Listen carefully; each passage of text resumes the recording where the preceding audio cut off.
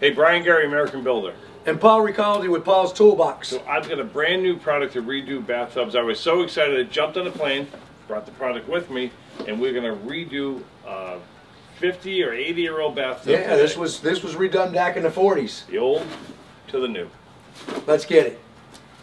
So we're gonna peel all this off, clean it, we'll redo the tub, and then we'll come back over and see how we're gonna address the rest of the bathroom if they want us to do it.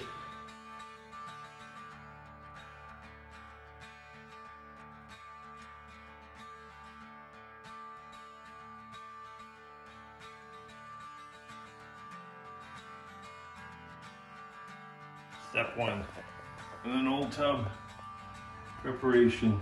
All this has to come off, and I am painfully removing duct tape. So I gave up on the duct tape. Paul took his turn cleaning. The tub is in perfectly deplorable condition, just what we were looking for. So before and after comes out, well, there's duct tape back here, and you have to get this edge as clean as the actual tub is. So, see you in about an hour, Paul.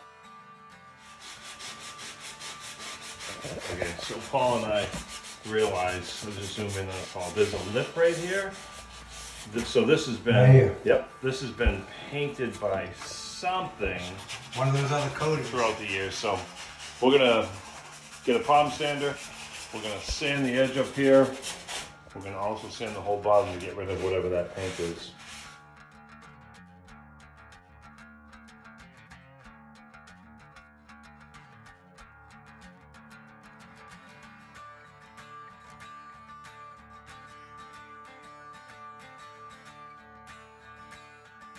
Here's Paul pretending to do what I just finished, but go ahead, Paul. Go ahead. Normally, you don't have to sand this. This has, multiple coatings on it. Because this tub was put in here in the late 40s, early 50s, and it's been coated over. So we're gonna sand it down, get it a little bit smooth, or knock the top coatings off. It's rough here, but this will cover. As long as you get it clean, and the parts that aren't gonna peel up, they don't peel up. So you got the edge pretty clean all the way around? Yeah. It definitely has been painted. You can see that yeah. seam behind you. So a little bit of extra sand. And I sanded this because I don't want crap falling on top of the tub and getting in our mixture. Right. I took the cover off. We sanded all around here, just cleaned it. All you have to do is clean it if you have a decent tub. Right. This one needed some work, so we're taping this off, putting it back on there. That way we don't have to worry. Make sure your slot for breathing is downward so it doesn't fill up. We're gonna tape this one off as well. We'll get it really tight. And I'm just putting it around the whole thing, and we'll sandwich it on it. We'll pop this off after and peel the tape off. We have cleaned, we have taped, we're ready, right? We're ready to roll. Paul's gonna open it a little bit more intelligent than I did with my pliers, so go ahead, Paul, open it up. You have little slots. It looks thin right there. That's where you're supposed to cut it on each one, and you can just pull it right off. It's made for that. Okay, so the important part that we talk about all the time, take the full small can, put it into the large can. If you have anything left in that, this mix is not going to work. And now I can just get to watch Paul mix for 10 full minutes. Play some music. Scrape the sides real well. This is important. You have 10 minutes of hand mixing this. All right, Blake, you're at 10 minutes. At 10 minutes, just mixed it up. We're good to go. Now we're gonna let it sit for a couple minutes. Paul's doing every last minute possible preparation, and we're ready to pour. So all the prep comes down to just minutes of pouring. So we're about to go to lunch, boys.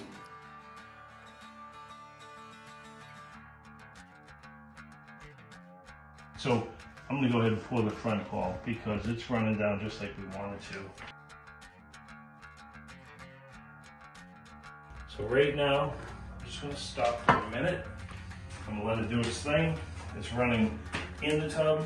It's running across the front. Now I'm pushing this across the top. I know I'm gonna block a lot of camera, but I'm pushing this so it comes down on the tub.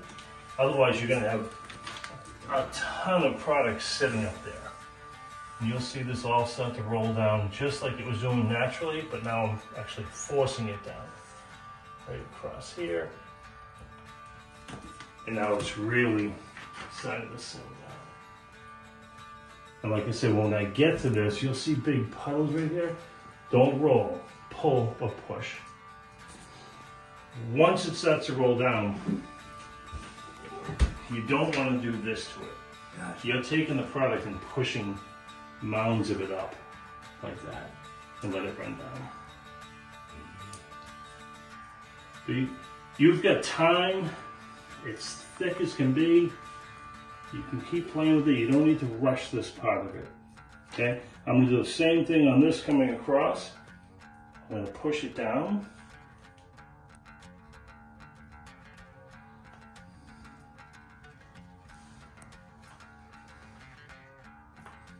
Now just sort of watching paint dry for a minute. As soon as it builds up anything thick like that, I'm just going to push it back up the walls.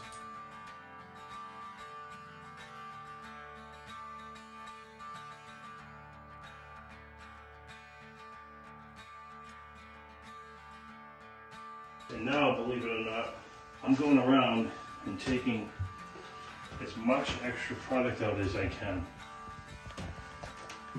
It looks like I'm taking out too much, but I'm not.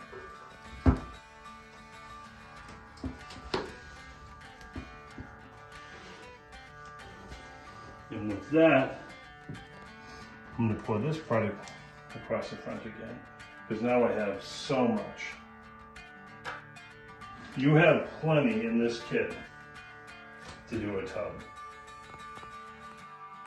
Let me show you what I did after taking all that out of the bottom.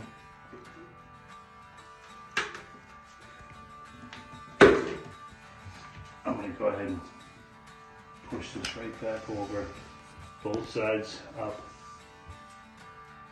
I'm just making it even because I took so much out with that cardboard. It looks like you can see the bottom. But remember, it's going to move for the next couple of hours. We're going to do this again, actually. There's that much product in here still. Now, I'll push this across the front. Okay, so we just came back. We're letting the Ekopel dry, and I saw these bumps. I'm like, shit. Meow. The cat. The owner of the house has a cat. And the cat, oh boy. Yeah. Oh boy. Oh. Hey, I can find the cat, no problem. It's probably licking its paws and gonna die. Oh. Hey, the house was built in the 1800s, never had a problem. Till we redid the bathtub. How far do they go? It goes all the way to here. Kitty, kitty, kitty, kitty. He's out here somewhere. Oh. In the corner after licking his paws. Oh. Let's get back to the tub and see if we can fix that damn thing. Well, that's gonna have to just stay. Oh shit. That is too funny. Hey, that's footprint. That's nostalgia. Right up here it jumped when we were gone. And they go all the way around to the bedroom. You saw painfully in the beginning, it takes so much prep and cleaning that you saw Paul and Blake doing. So slow down, you gotta clean the tub first. Clean, clean, clean. Tip number 2. Do not roll this on there like you would paint. You're gonna push it up. From the bottom up, push it up and let the gravity take it back down. Tip number 3 would be, when you pour it around the tub, always start on the back of the tub so that you don't lean over this front part that you can see and get it all over you. So the product starts down the side, across the back, across the other side, then you work on the front. Okay, so we came, we did, we're gone. What do you think? Overall, you're the professional. What do you got? I'm real happy. That tub was nasty before we started it. Surprisingly easier than I thought it was. It had a film of somebody else did paint sometime during the last 40 years, yes, right? Yes, it's been coated. I didn't really see that until we got up close and personal. So we got a sander, we did the right thing, we sanded down everything first, which really helped us in the close. So yes, they went from old to new. It was less than 24 hours, and on to the next one, buddy. No smell, no mess, Easy to clean up. I love this Safe, no VOCs. You can be home during this. This is the only product in the market that works just like this. You'll see a lot more at Paul and I soon.